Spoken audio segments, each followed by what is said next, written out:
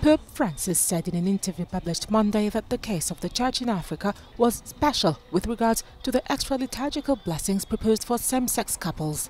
He told the Italian newspaper La Stampa that homosexuality was something ugly from a cultural point of view for Africans.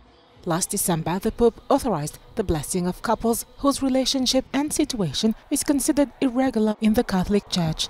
Those include unmarried couples, divorced and remarried couples, and same-sex couples. With the Pope's approval, the president of the African bishops said on January 11th that blessings for same-sex couples wouldn't be carried out on the continent where many countries criminalize homosexuality. The bishops of Northern Africa said they will bless people in irregular situations who request a blessing as long as it doesn't create confusion for the concerned or others.